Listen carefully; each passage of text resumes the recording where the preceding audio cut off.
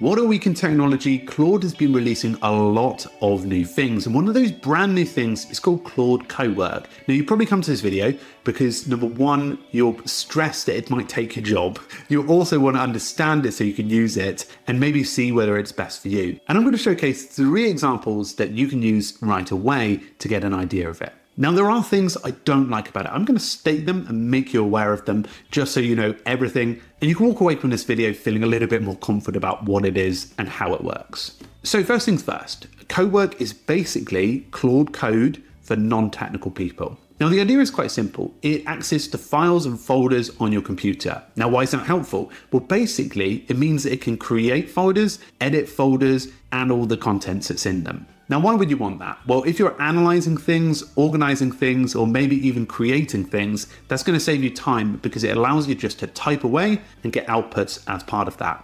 Now, Claude's made this experience called Cowork as part of the Claude Max subscriber plan. Now, that is a proviso. I think that's a word. Claude Max is only available for $100 a month. I think in the UK it's like 80. I'm not too sure, so do be aware of that. And it's only available to Mac app users as well.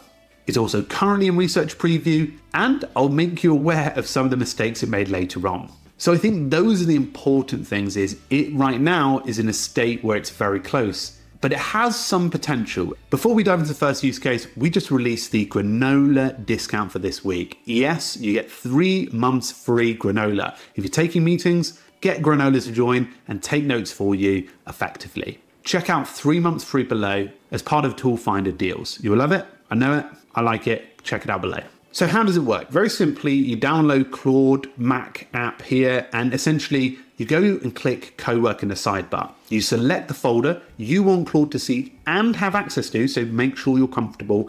And then basically Claude does 3 things. It keeps updated with the progress as things and decisions are being made. It creates things called artifacts, which are basically outputs, and shows the context in which it's sourcing from, so the folder you chose in this case. Before we dive into use case number 1, you're probably asking, what are the differences between a regular Claude chat and this? Well, essentially, this is a bit more autonomous. It will have access to your folders and things like that, which means you can make better, more accurate decisions in order to see what's in the folders. It also works directly with the actual files instead of you copying and pasting stuff. And it also has the existing connectors like Google Drive and things like that that you may have connected to Claude already. And then it already has inbuilt skills like building presentations or spreadsheets and things like that. Use case number 1, we're going to open Cowork here and we're going to select this folder. Now, I have this folder, it's very messy, and I'm basically going to say to sort and rename the folder by type and information like that.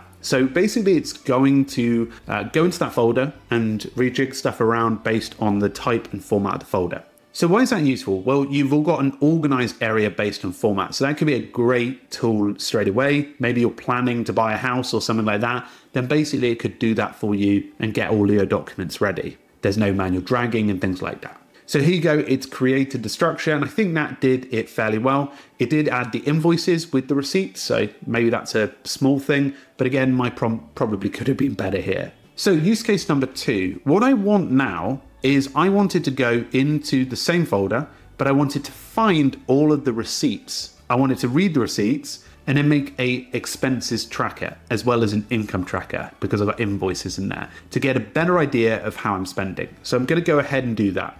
So why is that useful? Well, if you're a freelancer or small business owner and you just uploading receipts really consistently, you could replicate what you have in another app and create an expenses report at the end of it. And that could save a lot of manual data entry across the month. Now, here we go. I actually got the spreadsheet here and it's opened it up. However, I've noticed 2 mistakes straight away. The Starbucks receipt is wrong. It's summarized it, so I probably need to be more clear in the prompt. And also, it has given the date of December 2024. Claude is not good at dates, so I've worked out over the last couple of weeks. So again, that's another factor to be considerate of, especially if dates are within the receipts there. Okay, so I've got a bunch of scattered notes locally, and they're all in different documents. And I wanted to summarize the information across all of them and create a summary, but in the chat. And as you can see, it's going to start doing that. But why is that useful? So that's really good for research and meeting prep or content creation.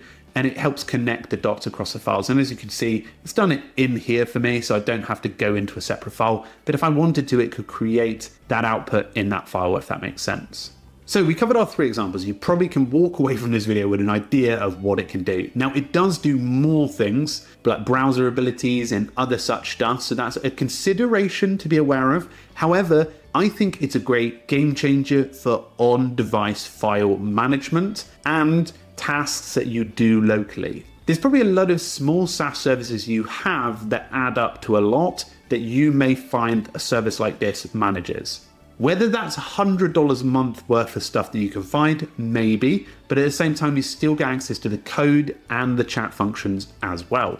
It is more natural than copy and pasting stuff and doing that. I do that all the time, so it does save that type of job, but there are some caveats to be aware of. I've made you aware of them. Windows is coming later, apparently. The max plan is $100 a month. Research preview, expect the rough edges. Obviously, that is what we've seen in this video. And obviously, you've got to be careful. You're giving access to on-the-device stuff. It potentially could damage the file, it corrupt it, or anything like that. So being aware that you're giving it to active files that are on device is different to loading it, because at least you have a version on device to do that, if that makes sense, or at least even that. And obviously security, being careful of that too. Prompt injection can risk like the existing version being damaged. So who's this best for? It's probably those who are very file heavy on their device. I don't do that quite a lot, so I'm not sure I'm massively a big use case here. However, I also see that people who want to do that locally are going to have a lot of fun with this.